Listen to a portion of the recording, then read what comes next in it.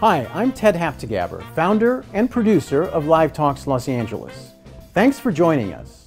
Since we started over a decade ago, we have brought you hundreds of conversations with storytellers, writers, actors, musicians, humorists, chefs, and thought leaders in business and science. You can watch and hear most of these in our YouTube channel and our podcast. For details, visit livetalksla.org. And now, here's the show you've tuned in to see. Welcome to another Live Talks Los Angeles event. We welcome Liane Moriarty, who joins us from Australia, and Seija Rankin in Los Angeles.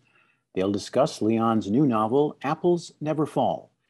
Liane is the author of the New York Times bestsellers, Big Little Lies, The Husband's Secret, Truly Madly Guilty, 9 Perfect Strangers, What Alice Forgot, The Last Anniversary, The Hypnotist Love Story, and 3 Wishes. Seija Rankin is the book's editor at Entertainment Weekly, where she covers everything from literary fiction to celebrity memoirs. Take it from here, Seija. Hello, everybody. Hi, Liane. Hi, Seija. Nice to see you. Nice to see you too. So I have so many questions for you, but I thought we could start off. I would love to hear your kind of elevator pitch for this new novel. I obviously have many ways in which I could describe it, but I'm so curious kind of like what your little thesis is on what the book is about. I'd love to hear yours, because I'll probably steal it if it's better than mine, especially because this is in the very early days of talking about the book. But at the moment, I've been saying it's the story of Joy and Stan Delaney, who are retired tennis coaches, and what happens when Joy goes missing and her 4 adult children have to deal with the terrible possibility that their father may have murdered their mother. Mm-hmm. And it's a story about secrets and sibling rivalry and deception and betrayal and tennis. Mm-hmm. Not to plug my own magazine, but of course I'm here. I'm the books editor of Entertainment Weekly. And I believe what we used to kind of tease, we had the first serial of the novel and we just called it Game, Set, Murder, ? I love it. If you ever want to steal that. I might steal that. But I'm so curious, kind of, you've obviously written so many books and so many captivating stories. How in general, like, do ideas come to you? Like, do they kind of like hit you as you're out living your life, or do you have to sit down and kind of craft what your next book is going to be about, or what's your process there? So they come from all different places. So yes, definitely when I'm out and about in life. So things that I read, things that people say to me, things that I hear, podcasts like Joy in the book, who listens to podcasts. She was given some fancy headphones by her husband, Stan, which is exactly what happened to me. So that's when I got into podcasts. I got into a lot of true crime podcasts, like most people. So yeah, all out and about everywhere. And what do you have? Do you write them down? Like, do you have an ideas notebook that I'm sure would be worth millions of dollars by now? Or how does it go from something like that happening to actually a book idea? I find actually that I don't write things down as often as you would think, because if I write it down, if I look back at it, it's not as good as I thought it was. I feel if I keep thinking about it, if I keep returning to that idea, then it's a good idea. Mm. So in this case, the particular premise really was just, how would you feel if you thought your father had murdered your mother? And that's what I kept coming back to. So often if I have an idea in the middle of the night and I think I must write that down, if I look at it the next morning, it's no good. It's not as wonderful as I thought it was. Do you remember when you first asked yourself the question of what would that feel like if you thought your father murdered your mother? Yeah, early yes, that must have been quite a while ago. And I did keep returning to it and then thinking about your siblings, because of course that allowed you then to think, well, I might think this way, but then somebody else might think another way, and all the conflict there. Yeah, I wanted to ask you too, kind of about a lot of your books obviously follow families, and what is your like decision-making process in how to create those families, kind of what the makeup of the central family should be, and specifically in Apples Never Fall. Obviously there's 4 adult siblings, which is not so unusual, you know, these like, it's not very usual these days, but they each play such a specific part. So yeah, kind of how do you decide, how do you build out what the family is going to be? I don't know. I'm the eldest of 6, so to me, a family of 4 doesn't seem that big. And I never plan my book, so I just start writing. So I can't actually remember if I ever thought I'll have 4 children. It just seemed to end up that way. So I don't know. It's really since I've started writing, I've tried to become more aware of what I'm doing, because I know I'll get these questions at the end. So I try to notice myself, but I can't remember. I honestly can't remember how I came up with these 4, except I do know I had Amy as a character. And originally she was the youngest of the siblings. And I remember thinking, I wonder if I'm just calling her Amy because of Little Women. And she's the youngest child. So I made her then the older child. And then, of course, my editor is Amy. And I was thinking, why am I calling her Amy? Amy will think it's her. But then her name had stuck. It was too late. She was Amy by then. Do you ever use actually direct inspiration from your personal life or from people you know like that, or are they all kind of an amalgamation of things you see? Yes, definitely an amalgamation. So I always say that I often will take a particular attribute but never an entire personality. So I always remember with the character in Big Little Lies of Madeline, I can remember writing down perpetually outraged like so-and-so, and then a glamorous sort of shimmery person like so-and-so. And then I had those 2 attributes. And then the character of Madeline was actually in the end nothing like either of those 2 people. She was there is some sort of magical process where the characters become themselves. That makes so much sense. Do you remember any of those attributes that you kind of combined for any of the characters in Apples Never Fall? Let me think. Yeah, it's always, no, I remember Brooke so Brooke is the youngest child, and I do remember, because I'd read an article about somebody with migraines, so I decided I would give this character migraines, and then that seemed to, excuse me, to affect her character because of what she had to go through in her life. And also I do remember, again, because she was the youngest child, and thinking I'll flip it and make her the more organised, efficient, so give her some of the characteristics that you'd normally think of as belonging to the eldest child. I can't remember any of the others. I wanted to also talk about tennis. Tennis is a very large part of the book. For those who don't know, the Joy and Stan own a tennis training facility. They were tennis stars. The children are all very into tennis. I also played tennis competitively when I was growing up, so I really liked that. But do you play tennis? Kind of where did that come from? So growing up, tennis was part of our lives, but only in a recreational sense. So my mother was part of a tennis club. My grandmother was part of a tennis club. She was still, into her 70s and 80s. Even though she couldn't move about the court much, she could still beat us standing in one spot. And whenever if we had a picnic somewhere, we'd hire a tennis court. I mean, we'd make it somewhere where there were tennis courts nearby, so that would be part of it. But not competitive tennis. But then my son actually has got quite good at tennis. And so I was having a tennis lesson, trying to keep up with him, which I have not achieved. So he's only 13 and it's got really good. And I remember at the time when I was writing Apples Never Fall, I was thinking to myself, it would be quite good to have my characters run a family business, really for the sake of convenience, because it meant I could keep the characters all in one spot. So I thought, as I was having this tennis lesson, I thought, I know, I'll make them run a tennis school. And then it was funny because then I thought, okay, well, I guess if they're running a tennis school, I guess they're really into tennis.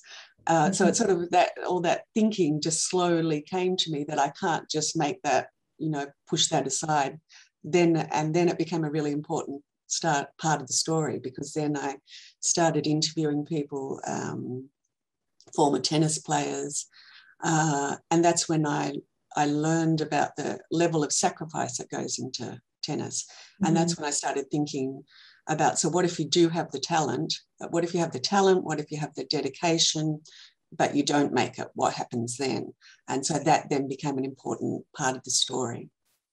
I'm also like cognizant of the fact that I'm reading this book as an American, and I feel like Americans have a very specific relationship to competitive sports, specifically like passed down from generations. A parent like Stan Delaney, if you were written in the States, would maybe be a little bit more, aggressive isn't the right word, but the level of like him not having made it and then putting that onto his children would be so strong, to the point where sometimes you could read that and almost dislike the character. And I feel like it had such a good balance, but that's probably because, I don't know, are maybe people more realistic when it comes to competitive sports and children in Australia, or what's? I don't know if that's the case. Or if I could have, I don't know if that's necessarily an Australian versus US way of thinking. Tennis was, but that's not really what you're saying. Saying if a really competitive tennis player, I don't know. I actually don't know the answer to that question. But it is interesting that it's also a sport that allows you to play so long, and so you are able to kind of have the parents and the children like still play each other. I loved all of the descriptions. Yes. Yeah. And the husband and wife too. I think it's another sport where you can, across like genders, you can really compete at like the exact same level, or women can be better. And exactly.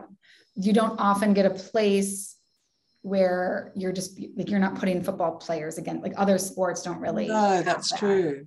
Yes. Were you a high level?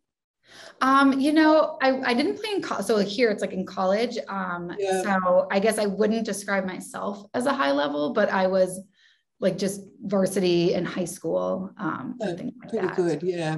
So yes, good for that period of time. And then in college, it kind of living in New York City will really kill your dedication to playing tennis, because it's so hard. Yes. Well, see, that is the thing here, that tennis was a part of a lot of people's lives, especially for my, and people without much money, because there were big backyards. So my father, who had a very working class sort of life, but they did have a tennis court in their backyard, and I did give that to Stan, that my dad's dad had actually built. So there was, not as much these days, but a big part of our lives. But yes, I'm catching myself, because you're a tennis player, so I want to take information from you. It's too late. The book's done. I know, and it was all written very realistically. When you have your books, do you find like I wouldn't imagine that you have favorite characters, but do you categorize characters as either like, this person do you see them as a villain or hero of the story, or do you see kind of like flaws or things like that? Or how are you relating to your characters, especially as some of them are kind of like, for the purpose of a very good story, making some decisions that maybe wouldn't be like the best, the best decisions? Yes. I definitely don't think of them as heroes or villains. I try to find a little part of myself in every character, and each time, because I do switch perspectives a lot. And sometimes if I've been writing in one character's perspective, then it's quite nice. I do sometimes think, oh, it's nice to be back with so-and-so. But yes, yeah, I just have to feel, yeah, so I do think every single character has some tiny piece of myself. And even by by writing them, I get to know them. So I always remember with 9 Perfect Strangers, with the character of Jessica, who's somebody who's very obsessed with her own appearance and is an influencer. And I found it interesting by writing her in the beginning. I was almost making fun of her, but as I wrote her, I developed so much more sympathy just by inhabiting her. That makes sense. And then I think that really translated to the screen too. Like after I read the book, I left off the book with sympathy. So then when I started watching the show, I kind of entered the show as a viewer with immediate sympathy for her because I knew her backstory. But I'd love to I should talk to more people who haven't read the book and who are watching the show and see kind of what they think. Yeah. Well, the actress Samara, who played that role, I thought she did such a beautiful job of showing her vulnerability. Yeah, although the show actually went in a slightly different direction there. That I think in the book I had her. She just loved the way she looked, whereas and they'd won the lottery, so she changed everything about herself, and her husband didn't like the changes that she'd made. Whereas I think in the show they've done more that she actually she hates the way she looks, so they've gone a slightly different direction. I love both characters. What is the experience like of seeing like your stories that really just originated in your own mind and like that you sat with for so long being kind of translated? Because I think the best adaptations do grow the story from the book to the page, and that is what happens with all of yours. But as the creator, what is the feeling of seeing that kind of transformation? Yeah, I think you're absolutely right that an adaptation should never be just here's the book and now we what's the word, truthful, that word, faithfully, a faithful adaptation of exactly what was on the page, because the fact is that every single actor, every single member of the cast brings something of themselves in the same way that I bring little parts of myself. I think I've learned from watching actors that they sort of create a character in exactly the same way that I do, but it's all little parts of their own, people they know probably, and little gestures that they've seen. So it's surreal and wonderful, but also in a way I do feel slightly detached because of that. So in a way I just enjoy watching it without holding on too tightly to my own characters. I always think that would be a mistake if I started watching and then immediately thought, well, they've changed this, they've changed that. That's not exactly the way I imagined it. And also because I do think every single reader brings something of their own imagination to the book too. So it's everybody's different experiences. Because I've had readers come up to me at events and they say something about the book and it's not actually quite right. And I know because I wrote the book. So they're saying when this happened, or they even described, and she had dark hair, and I'm thinking, no, she didn't. But that's because it's something from their own life. So I think there's something wonderful about that it's my imagination and their imagination come together to create something quite different. Do you think about your plots or the path of your characters beyond the last page of your book? Like, do you, in your mind, does the story go on? Do you envision like where they would be? And I'm thinking like specifically kind of with a situation like with Big Little Lies, it had a season 2, they took on, a sequel essentially. And I'm just kind of curious if you think about, and like with 9 Perfect Strangers, like what happens? And like sometimes you do epilogues, but there's still a lot of time after that. Like what happens to those characters? Is that anything that kind of comes to your mind when you're writing or thinking about your books?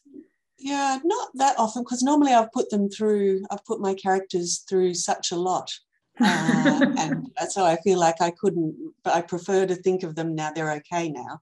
I did with season 2 of Big Little Lies. That was the first time ever that because I wrote that sort of a novella. But in that case, I definitely wrote with the show in mind. So I wrote with Nicole, Celeste, and Reese's Madeline. I wrote with an American accent. Oh my gosh. And I actually changed some of the backstories of my own book. So I changed my own book to suit the show. So that felt quite different. And every now and then, especially right towards the end of a book, I find it hard to let go. So, even when you were talking about tennis before, if you'd said something, then I would be thinking, and even when you were talking about parents in the US, then I was thinking, oh, should I lean in more into that side of Stan? So I'm constantly sort of thinking, and sometimes a little sentence will come to me. Even I might see somebody who looks, I always remember walking down the street and seeing a lady walking by and thinking, that's Joy. You look exactly like Joy in the way I described her in the book. So it's all still very much in my mind. But once I start something new, then that's it. They're gone. They're gone. Yeah, how do you decide kind of like what revision is the last revision? If that is, if that is happening, at what point do you tell yourself, okay, this is the final version of the book, and if I keep thinking of things, I'm going to just start the next one and I'm going to just sign off? Well, it's the deadline. So I have a deadline that I've promised. And so that, in a way, because especially I really loved writing this particular book. I felt like I could have kept writing it forever. And so I felt sad. But when you very first deliver your manuscript, you know that you've got the editorial process to go through. So you'll still spend more time with your characters. And then there's normally the copy editing stage. So actually by the final stage, I can't stand to think about the actual manuscript. So it has been, but because it's been a few months now I'm still thinking, and I've got nothing. I haven't got an idea for my next book. So they're still the characters at the top of my mind. Do you have, I'm so curious, kind of, you were mentioning, I think you said this, that you don't plan out your books. You just kind of, and I believe that's like, you're a pantser. Do you have the Potter versus pantser? Are you, people use that in the States, kind of like fly by the seat of your pants? If you're yes, right. No, we definitely have that, yeah. So do your plot, like, do you surprise yourself then as you're kind of going along, especially since so many of your books have twists and kind of reveals and things that it would seem like if I were reading this book, I would imagine the author kind of spending years almost plotting out the way it goes, because it seems so intricate in the plot. So kind of how, like, what is your process then? And do you ever like have moments where you think, oh, wow, I can't believe that's what happened, or things like that? Definitely. So because I've never planned out a book. And so I definitely have, I'm surprised. So I can always remember my sisters saying with Big Little Lies, saying, oh, I was surprised when that happened. And I said, yeah, I was surprised too. And it was, so that's why I always resist the idea of people thinking there will always be a twist in my books, because the twists sneak up on me. So I never want to think, oh, I hope there's going to be a twist, or feel that it's forced. And I can remember with The Husband's Secret, I can always remember the exact intersection I was sitting at in my car when I finally worked out how I would pull together, because I had these 3 sort of storylines, and the relief that I'd worked it out. So that's why I always hate when people say, if you read a review that says, oh, it was so predictable, I think, well, I don't know how you could predict it. I couldn't predict it. It was hard for me. You're very clever. And so with this one, I knew I wanted to have, it's with Joy and Stan, that somebody knocks on their door late at night. And that came from an actual newspaper story that I'd read, where an elderly couple had somebody turned up on their doorstep late at night. And so this was the character of Savannah. And I didn't know who she was. I didn't know what the implications of her turning up would be. I just start writing that very first chapter with the knock on the door. And then through the process of writing, it comes to me, which I never want to give the impression that means it all just sort of comes, it just flows into my head. It's not like that at all. I'm working it out as I go along. And it means that I always have a document which is called Things I Need to Fix. Because once I know, okay, she's this, then I'm therefore now going to have to go back in and signpost this. I'm going to have to go back in and put red herrings here. Mm-hmm. And some things I don't, so especially with Apples Never Fall, there are little things that I didn't know were significant until later. Or I thought later, oh, okay, this could have meant something. And I love it when that happens, because then I don't feel I have to sort of jam it into the story. It just, it happens to flow. So does that mean that you don't know kind of the ending or the answer? A lot of your books kind of set up a question, in Apples Never Fall, it's like, what happens to Joy? Where did she go? Things like that. Are you kind of, do you have that answered at the very least? Like where she, not even where she went or kind of the details of it, but even like, did she go missing or did she run away or things like that? You don't decide that at the beginning either. You're really. No, definitely not. I know with The Husband's Secret, which there's a whole lot of the book is she opens a letter from a husband to be opened in the event of his death. And I did know with that one what the letter said, but I didn't know the consequences of that being revealed. And with Apples Never Fall, I didn't know where she was. So it's a fun way to write, because you sit down at your computer and you're thinking, I wonder what's going to happen. But it's also a terrible way to write, because it's a constant state of anxiety, thinking, well, where is she?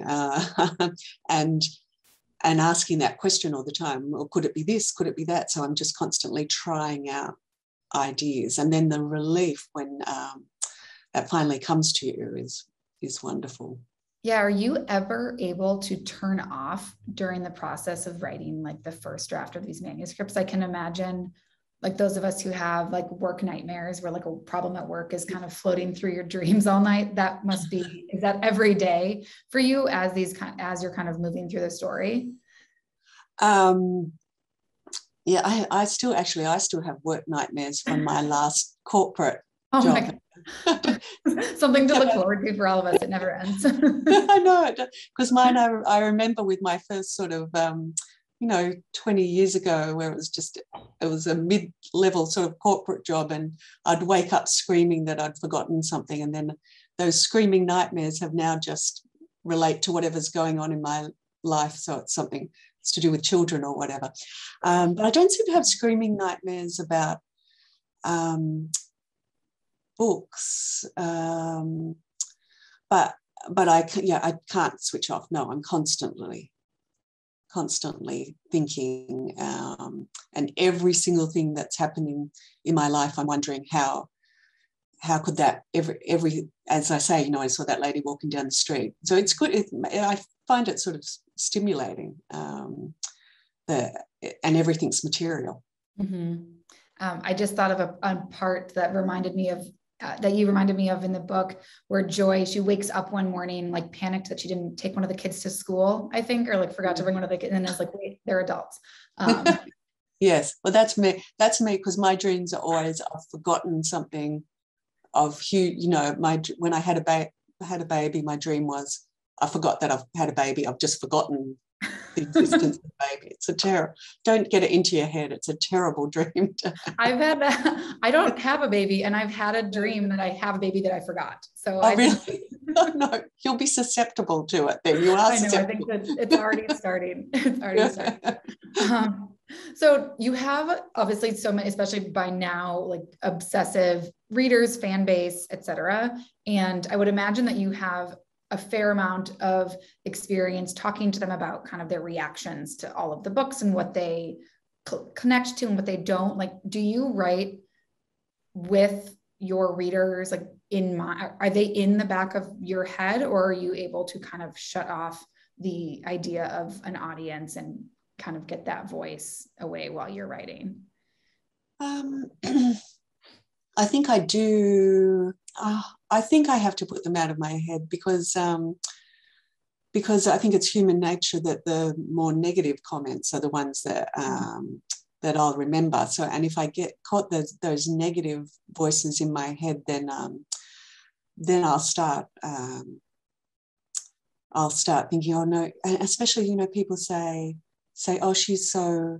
About a particular character, they'll say she's so whiny or something like that. And then I'm thinking, oh, no, don't be whiny as I'm writing a particular character. Mm-hmm. So I think it's really important to put that out of my head. And it's even important to put the positive comments. So, when I was saying about the twists, people loving the twists, because then, as I said, I don't want to start obsessing. I must have a twist. So no, I think I successfully put them out of my head. It's hard. It's hard in the beginning when I first start writing a book. Then before I get to know my characters and before I'm caught up in the story myself, then I might hear all those voices in the back of my head. But once I know and love my characters and the story has momentum, then I'm okay. And then I don't hear anything. And that's the best part of writing. When I'm losing my sense of self, I'm just in the story. I know a lot of authors kind of love the feeling, and I think you said this too, like when a reader brings kind of their own version of the story to the book. But I'm wondering if anything sticks out to you as kind of either like a favorite reaction or like take on any of your recent books, like whether there are patterns to kind of what people connect to. Like I think like anecdotally for me, I remember in Big Little Lies, people loving Madeline so much and wanting to constantly talk about kind of like her personality and like how almost, even though she's kind of crazy sometimes, like aspiring her level of just like truly just doing what she wants and things like that. Like I feel like there are little nuggets from each book that my friends kind of react to and want to talk to. But do you notice that as you're kind of promoting the books or talking to fans or readers? Yeah, there are all different things. So I'm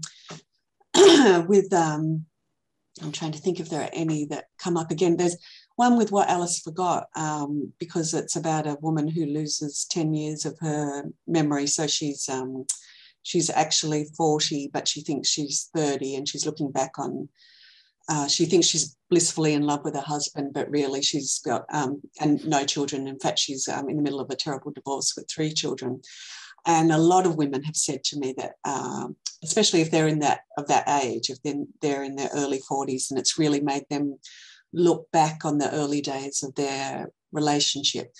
And I love that they've had conversations with their husbands about that. Definitely after Big Little Lies, I had people who said they realised they were in an abusive relationship and had got out of relationships, which I found incredible. There are little things that people say. And then there are funny things, where people say, I need your recipe for banana muffins because you talk about banana muffins so often. You clearly love them. So that's just embarrassing because I don't particularly like banana muffins. I have no recipe. I'm not much of a baker. It's more that I love the words, the voluptuous sounds of the words banana muffins. That I obviously have used it more than once. So there's tiny little things. It's lovely when readers talk about often because my books are easy reads, then it might have got them through a difficult time. You know, they were in, while a family member was sick, or just through a hard time in their life. So that's really lovely for me. And I get a lot of mothers and daughters coming to events where one or the other introduce my books to them, and that's really special too. I'm looking forward. That would be lovely if my daughter and I one day like the same authors. The banana muffins, it's coffee cake in, is that what it is? Coffee cake or cinnamon buns? What do they eat in Apples Never Fall? Oh, in Apples Never Fall, it's apple crumble. Apple crumble, that's right. Yes. Right. So does that have a significance, or was that also no, a fun word? I do like apple crumble, but I've never actually made apple crumble. And in fact, my editor asked, do you have a recipe for apple crumble, because we'll give it to people. So which I didn't, and they've now found one which I said that I would have a go at making. I haven't done it. Yeah, I prefer the eating of the apple crumble than the making of it. After kind of getting a sense for those kind of themes that people ask about or want to talk about, do you have any predictions for what it will be out of Apples Never Fall that people will be talking to you about or wanting to kind of reminisce on? I wonder. So I assume I'll get lots of tennis players. I assume there'll probably be something I've got wrong with tennis, but you didn't find. There'll be some little, people they like to tell me, those particular flowers don't grow at that time of year, so that wouldn't have been possible. And I actually do love that, because it shows, because when they tell you this, they don't say you made a mistake. They make it more as, so how could that be? They say to me, as if I'm very invested in the story. Yes, as if I have an answer to it. And so it's almost like they're confused. That couldn't have happened. And then I have to say, well, I just made it up. It was a mistake. So that's sort of lovely that they've suspended their disbelief so much. And that's why it is so important that you do get all those details right, because if a reader's reading it and it pulls them out of the story to think, no, that's not right. So I know there'll be some little things. Which will, so that's probably the thing. If I'm going to wake up in the middle of the night screaming, it'll be about some little mistake that I've made. Tennis players, I don't know what else. Oh, I know, and I've had this already, migraine sufferers, because of the character of Brooke. So people have already started talking to me about that.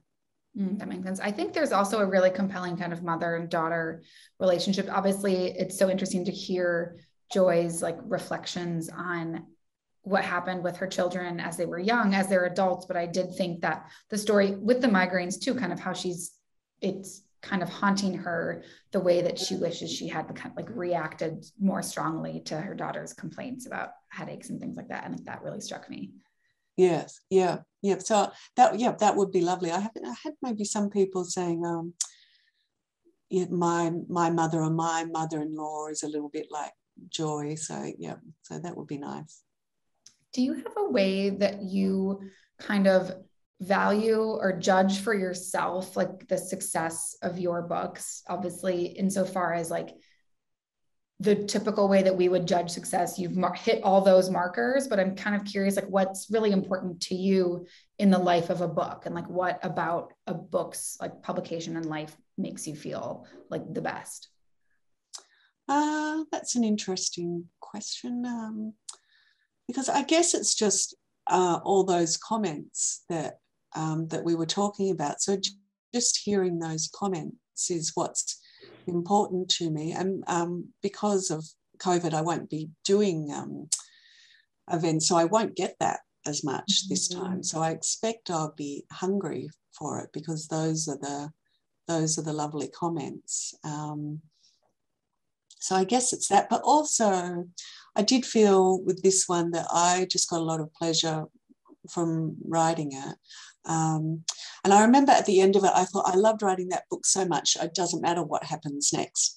And I thought maybe I'd I'd self-actualized. I'd reached a level of enlightenment, and I didn't care anymore. But it's not true. As soon as I knew that it was out there, I was just as desperate as ever to hear nice things. So I want to hear. I'm the eldest child. I'm an approval-seeking person. So I want people to say, "Well done, Liane."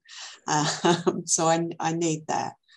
Is it about this book that you think like you enjoyed it so much? Was it the characters? Was it like, I'm just curious kind of what stuck out to you? Yes, I think really maybe all it came down to was that because normally I have a book out every 2 years, and this time I took an extra year, so it's 3 years. So I had more time with it, and I think it's a better book as a result. And I think maybe because I had more time and because I don't plan, it meant that I didn't have that sense of so much terror in the beginning, because I was thinking it doesn't matter if it doesn't work, I can throw it out and start again.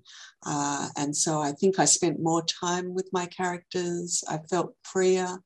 I just really had a lovely, lovely time writing it. Are any of your books, do any of them stick out as something that was more challenging to write than the others?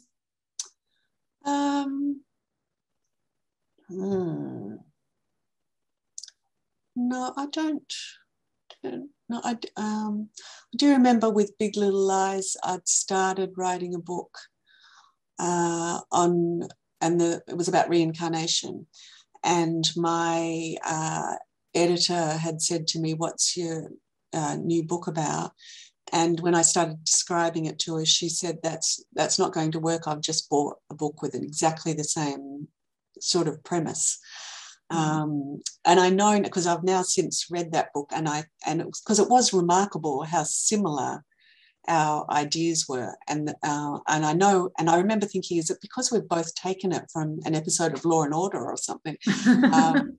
But when I actually read her book and I looked in the acknowledgements, and she'd read exactly the same non-fiction book as I had, and it was almost as if any fiction writer who read that particular book would have, almost automatically been inspired to write a similar sort of story.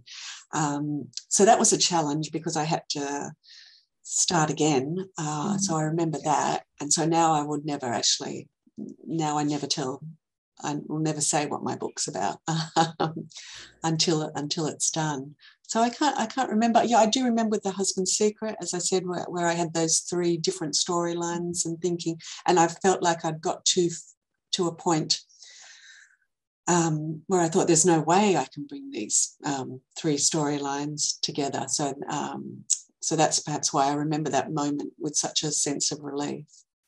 That reminds me that I wanted to ask you if you have do you ever write, not alternate endings, but do alternate endings of any of the books exist because of the way that kind of you're writing? Are you ever pivoting on the who in Big Little Lies, was it someone else who killed them or things like that? Or by the time you get to that, are you very sure of and set in kind of the plot? Yeah, they're just are alternate endings in my mind as I'm going along. So originally with Big Little Lies at the school trivia night, I had originally thought there would be more than one person would die at that. I was imagining a big riot. And I remember a friend when I was saying, and she looked a bit horrified, and I can still remember the expression on her face. I was thinking, oh, okay, I'll pull back from that. But no, by the time I've got to the ending, then I'm clear on what it's going to be. And because I know some authors, they just write one draft and then another, they go back to the beginning and do a second draft, whereas I'm editing as I go along.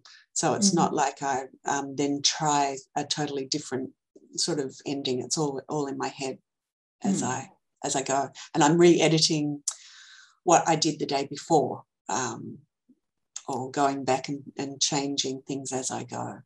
Got it. Did you write Apples Never Fall in, I guess, I actually know that you did write it after COVID, but did you have trouble like harnessing like creativity or productivity in that? Obviously writers like work from home or more solitarily more than the rest of us.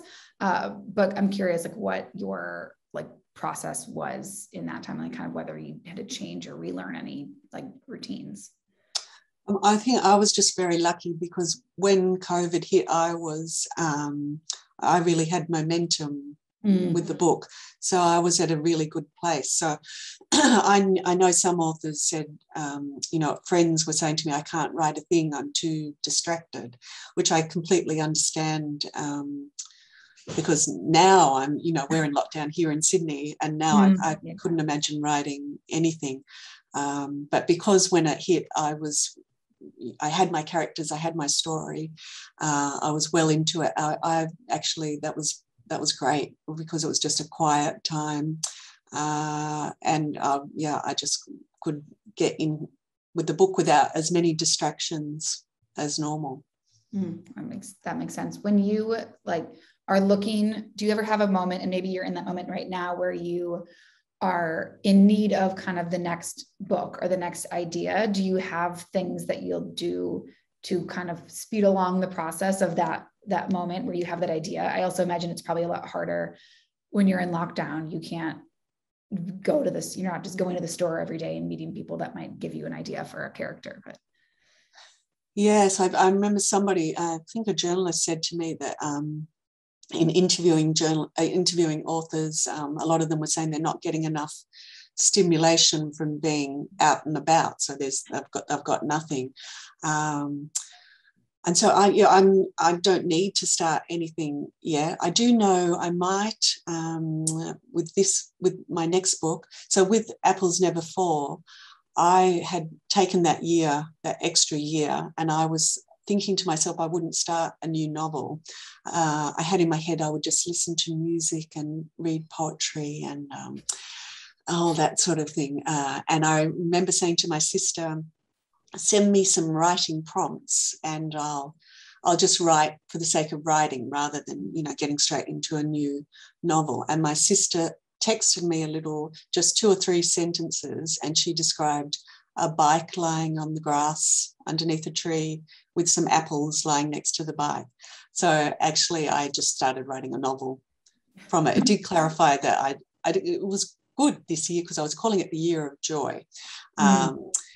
And which is why I ended up with the character of Joy. And it was sort of clarified for me that writing novels brings me joy, because I just immediately started writing led up. So that's the opening scene of Apples Never Fall. So I have thought to myself, I'll ask my sister Jackie, who's the author, Liane Moriarty, I'll ask her to text me another prompt. Maybe that will get me going again for the next book. Yeah, that's a really good idea. I love that. Do you have a moment in your career, or maybe a book from your like collection, that feels like a moment where kind of it changed the course of your career? Because I think your books are all so successful, like in comparison to a lot of authors will have like one successful book, et cetera. Is there a moment that you can remember where it was like, oh, wow, I'm a famous author, or anything like that? It was like, kind of, how do you relate to that? I think, because I had, it was The Husband's Secret was my 5th novel. So before that, I was what you would call a mid-list author. So I felt very lucky to be published. And to be honest, I didn't really have that much awareness of myself as a mid-list author. I wasn't striving to be something more. I just felt lucky that was my job, and that I was still being published. But it was with The Husband's Secret, and I can remember being in a car park, and I got the call from my American editor to say that The Husband's Secret had become a New York Times bestseller, and my little girl, I was carrying her into a cafe, and I can remember whispering into her ear, "Mummy just became a New York Times bestseller," and that's my goosebump goosebumpy moment that I'll always remember. That was really special. Do you have any of your novels that you are like kind of dying to see adapted that haven't been adapted yet? Is that, or do you kind of remove yourself from the process of that happening and whether that will happen? Yeah, I don't have any. So the adaptations have been wonderful and wonderful fun. More the process of it, really, more just getting to visit a film set, just the pleasure of that. For me, it's just been pure fun, but it's, in my mind, the book is still the end goal. And I know some people say, I've read Written with an Eye on the television adaptation, and it's honestly not true. It doesn't matter what I say. No, people won't believe that. But for me, it's the book that matters, and that feels really personal to me because that's between me and the reader, whereas the adaptations involve a whole lot of other people's or their talents. So no, there's really not. Maybe there's some little scenes that The Last Anniversary was my second novel, so that was written a long time ago, and it's set on an island in Australia, and I don't think setting is my strength. But I did love the setting of that particular book, and that has been optioned, and I would love to see that setting. But that's really the only thing that I mean, not to say I love the adaptations. I'm really grateful, but I'm not. Yeah, there's not one in particular that I'm waiting with bated breath for. The setting on an island does sound kind of perfect for like a pandemic era yes, film. Yes. Film exactly. setup. It's a fictional island called Scribbly Gum Island, and I have had readers writing saying, I tried to get to Scribbly Gum Island. You know, they tried to look up how to get there, but it's not a real place. But yeah, now you've got me thinking of them. They're all fine. Yeah, they escaped the pandemic.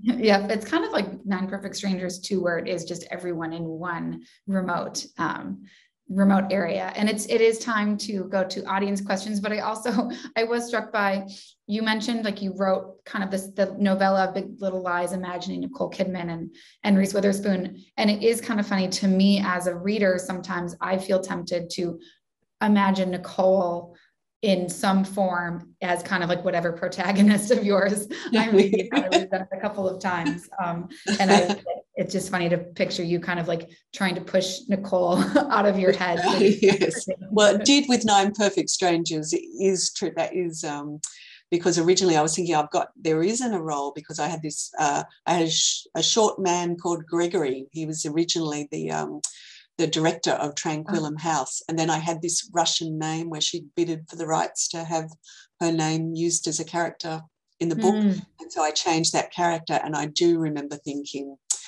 oh, there you are, Nicole, I can see. So that was for her. So yes, to fact check myself, that is true. That's the one time I did that. She did find her way in eventually. Okay, we can go to audience questions now. Great, thank you. We have lots of questions. Let's start with this one. It's a two-part question. Lady asks, how important are the names of characters in your books to you, and what effort do you go into creating the name to match the character, or does the character come first and then you match it with a name? And then the second part question from the same person is the titles of your book. Who comes up with them? As the book is evolving, do the titles ever change for some reason or another? So first part of the question about character names. So I tend to have the character first, and then so there are different levels of thinking. So sometimes there's an immediate name for the character. So for the character of Joy in this one, she was a joyful person. That was her name, and it stuck. Along the way, I sometimes do change characters' names because it's really important to me that because I have so many characters in my books, I need to make it as easy as possible for the reader. So because readers otherwise get confused. So it's important to not have too many characters with the same initials. I try to have a variety in the number of syllables. I will often look up babies born in the year. So for the character of Stan Delaney, who's Joy's husband, so in the year that he was born, and I look up baby names for that year so that it fits. It's important that the character's name works for that sort of time. So I'm mixing and matching as I go along. So with this one, I realised I had Joy Delaney and she has a son called Troy. And then I was thinking, oh no, they rhyme. And then it was, but Troy had stuck. His name was Troy. I really couldn't change it. But then I did find myself thinking, I know I can't have Joy and Troy. Can't have too many sentences where Joy and Troy are doing something together. And I had a terribly embarrassing, with the husband's secret, I had two sisters called Polly and Esther, so polyester, which readers pointed out. None of my editors noticed that, and some readers thought I'd done it deliberately. So there's thought that has to go into it. And as I said earlier with Tranquillum House, sometimes characters, real people at charity events bid to have their real names used. And actually sometimes that's quite lovely, because then the character evolves from their name, as it did with Maria Demchenko. And in this book, I had Simon Barrington. He'd bidded for the rights at a rural aid charity. So that name just inspired a really lovely character. Now I've forgotten the second part of the question. I liked it. The novels. On the titles of your novels. Oh, the titles, of course, yes. So I like to have a title as I'm writing, and often that title's changing. I'll sit down each day and I'll think, no, I don't like that, because it's sort of helping me work out what is this book about. And for a long time with this book, it was called The Year of Joy, because I was having my own year of joy, and I was thinking maybe I'll do something with that. And I had a lot of tennis sort of titles for this book. And I was calling it something like Backspin.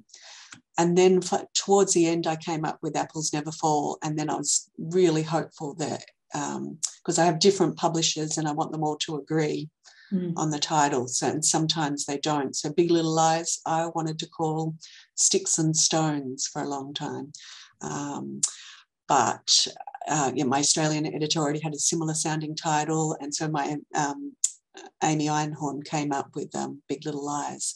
The title is important. For my very first book, I thought I was calling it's a book about triplet sisters, and I was calling it A Womb of One's Own, which I thought was hilarious. And I remember they were horrified before it became Three Wishes. Next question. How involved do you get with the adaptation of your work, particularly the writing? Do you weigh in? Do you feel comfortable with changes that are deviations from how they appear in the book? So I can always remember being asked, did I want to be involved with writing the screenplay for Big Little Lies? And I had no interest in writing it because, as we've been talking about, part of the pleasure in writing for me is wondering what's going to happen. So I already know what's going to happen. So to be honest, it makes me I just can think of nothing more boring than adapting my own work. And I think it would be a mistake for me to do so, because I think I would hold on too tightly. And again, as we talked about, I think it is important that there are some changes made, and I would probably want to resist those changes. So no, I have in each case handed it completely over and just said, do with it what you will, and loved the results. So there are some things. So for example, my Madeline in Big Little Lies would never have had an affair, but that was fine. That Madeline in the HBO adaptation did have an affair. So I've always accepted those changes. So the only time was when I did write that novella for season 2 of Big Little Lies, and I enjoyed writing that, but that was something completely new. That wasn't adapting my own work. The next question is partially related to what you just said, so I'll try to weave that in here. The person asks, when your work started getting adapted for movies or television, did it affect your writing of how you wrote books or how you set locations or scenes? Did it begin to have an impact? It really didn't, but I know people don't believe that. So with Nine Perfect Strangers, I knew the only time, so I make sure I'm truthful, the only time was when, as I said earlier, when I used that character's name, and I did think, okay, well, Nicole would actually be perfect for this role. But I had, long scenes in Nine Perfect Strangers where it's a silent retreat. And so they're not saying anything. And I have a lot of internal monologues. So I'm actually consciously thinking I'm not going to change the way I write. I think that would be a mistake. And yeah, if I was writing for television, I would obviously not have people just walking about silently, caught up in their own thoughts for days on end. So no. In the writing process, is someone, let's say your editor, reading the book along the way, or do you deliver a final book before your editor reads it? And the second part of that question is there anyone other than your editor who gets to read early versions of your books before they go into the publication process? So first of all, no, I deliver a final book. So I don't like the idea at all of somebody reading earlier pages. And I hate the idea of having to give a synopsis because I don't have a synopsis. And I would never want to give early pages because of my own writing process, because I am going back and changing so much along the way. So no, I don't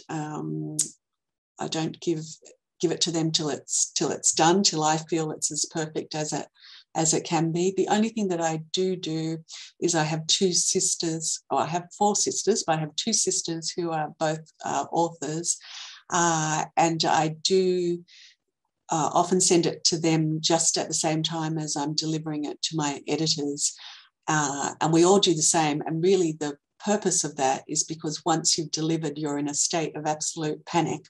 So our job in that case as sisters is really just to send each other texts within 24 hours saying, this is a masterpiece, this is the best thing you've ever written, to write just over the top praise so that you can feel relieved, and to write the parts that they, little sentences that they especially enjoyed.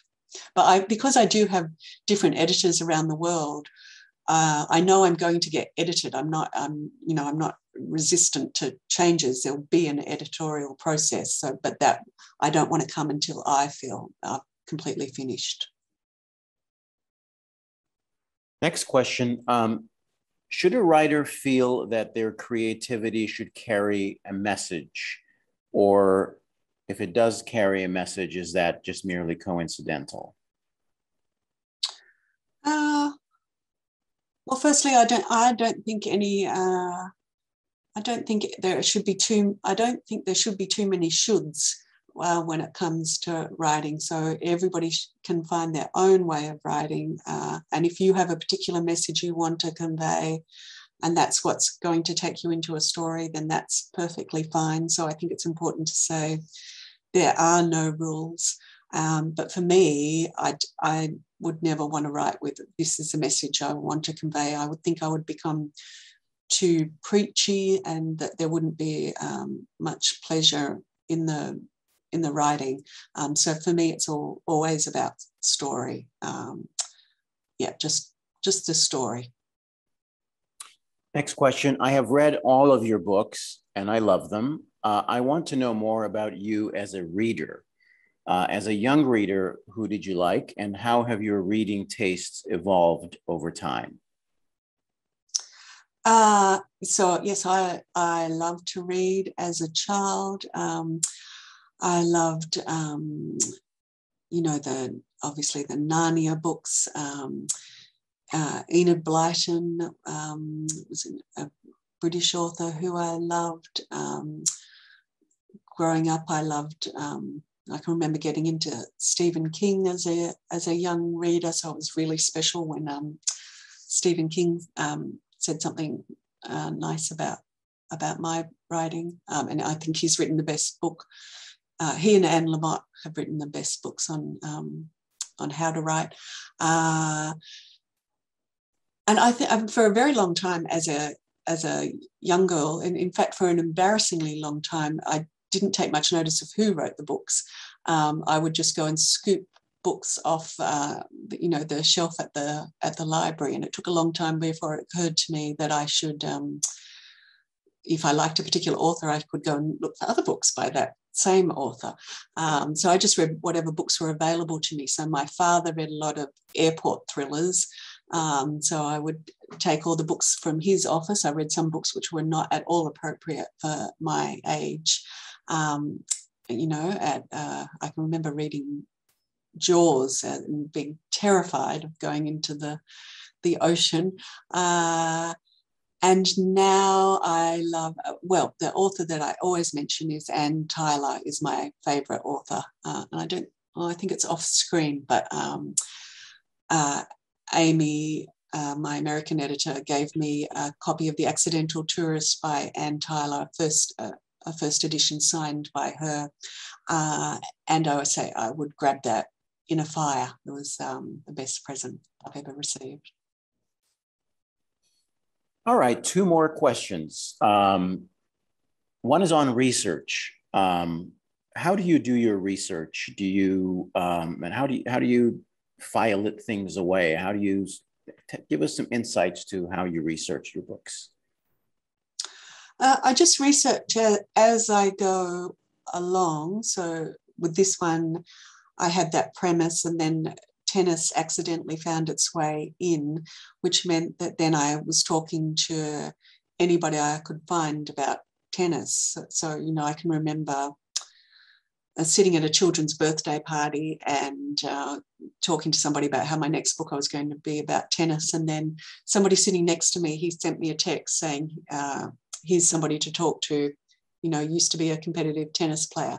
So I find people are so generous that who are prepared to talk to you about their lives, and then little things that they say that then the story goes in a particular direction because of that. So I just remember with Truly Madly Guilty, which is about a cellist, I can remember talking to a cellist, and she said, I said to my husband, I never want to do an audition again. And so then I had no idea of the, you know, how terrifying auditions are. So that then directed the story. So just talking to people, reading. You know, my books are set right now.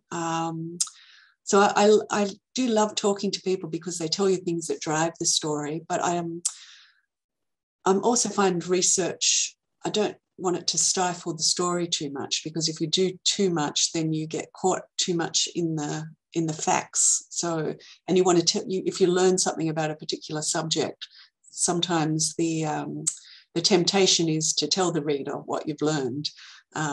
So that's something I have to be careful of avoiding. So in some ways, I don't think I'm so good at research. I could never write historical fiction because I get too caught up in, do people really speak that way? And I want the story to just take me away, and I feel I couldn't do it. I love historical fiction. I don't know how people do it, but I'd be caught up in, but did they really use that word? Do they even feel that way? That sort of thing. All right, and our final question comes from someone who asks, do you have ideas in waiting that are possibly going to be a new novel that you sort of file away? Or how does the concept for a new novel start? So I definitely have ideas that that are filed away. So, for example, I had made a joke at the end of when I was on book tour for Big Little Lies. People were saying, "What's your next book going to be about?" And I was saying, "I'm going to set my next book on a tropical island resort, and I'm going to have to do a lot of research to get it right." And I remember thinking, and then I remember thinking, actually, why not? Why not set a book on a tropical island? And I'd started writing something there, and I had a pair of lottery winners, and they were going off to this tropical island. And then something happened at a barbecue, which was what inspired Truly Madly Guilty. So I left my tropical island. And then when I came to 9 Perfect Strangers, I decided I wanted to send them to a health resort instead. So I took my people off the tropical island and sent them I took my lottery winners and sent them to a health resort instead. So I've still got that tropical island in my head, although now there's that series, White Lotus, which, but I'd still love that idea, because it's always wonderful to have all your characters, as I did in the last anniversary, when that wasn't a tropical island, that was more was on a river. Well, maybe I've already done the island anyway. Anyway, we've got some way to keep your characters in a confined setting, which is why I wanted in Apples Never Fall to have a family business. You can do whatever you can to keep your characters together. Thanks again for joining us. Thank you, Liane, and thank you, Seija, and special thanks to those of you who sent in questions. Again, Liane's new novel is Apples Never Fall, and is available wherever books are sold, and additional signed copies can be purchased in the link below and in the comments section. Thanks, and go on gently.